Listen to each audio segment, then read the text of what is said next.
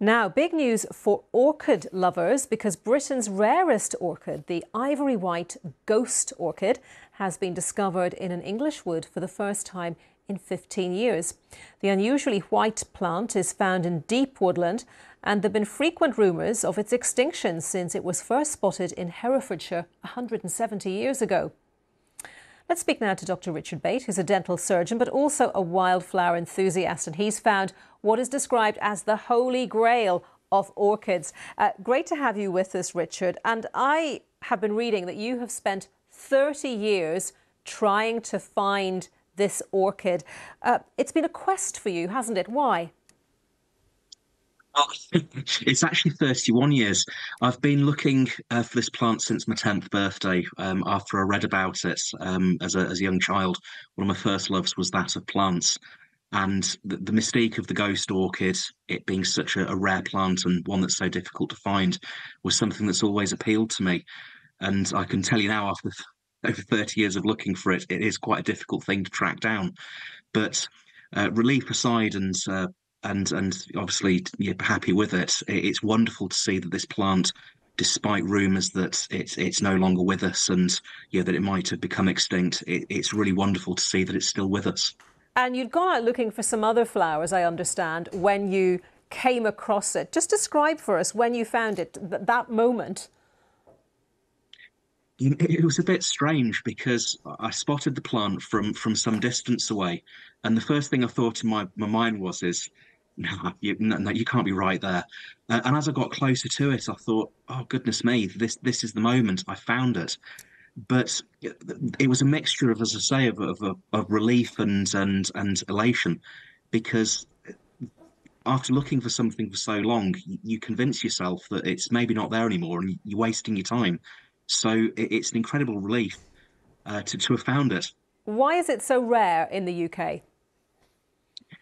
Well, the plant itself is vanishingly rare in itself. It's got particularly unusual habitat requirements. The plant itself grows without containing anything called chlorophyll, and its life cycle centres around that of its fungal partner in the soil. What the orchid does is it parasitizes fungi that grow around the base of trees, and the plant itself is incredibly fussy. So it actually spends most of its time living underground. So most of the time, even if the plant is there, it leaves no evidence that it is. And Yeah, when it so does eventually flower, it pops up above ground, this incredibly sort of lovely smelling thing. It smells like bananas.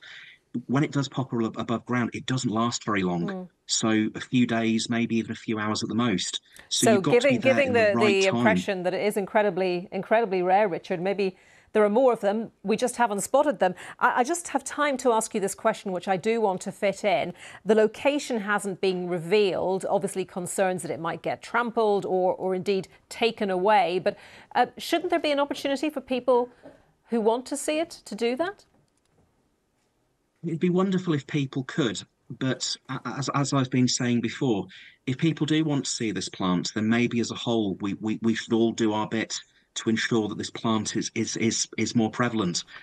If you've got something that is so unusual and so demanding, then we need to make more of an effort to encourage the habitats for these.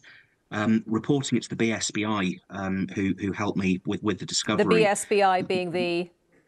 Botanical Society of Britain and Ireland. Hopefully what we can do is we can spur some habitat management to try and get these plants to start popping up in the locations where they've been reported historically, and maybe people will have the opportunity to do so. But at the moment, the find, it might, for all we know, be the only one that's out there. I hope it isn't, and I think it isn't. But if people do want to see it, then we all need to do our bit to try and encourage the right conditions for it to grow. I hope it isn't the only one out there either. Richard, thank you very Oh, much me for too. talking to us on BBC News. Richard Bate. It's been a pleasure. Thank you.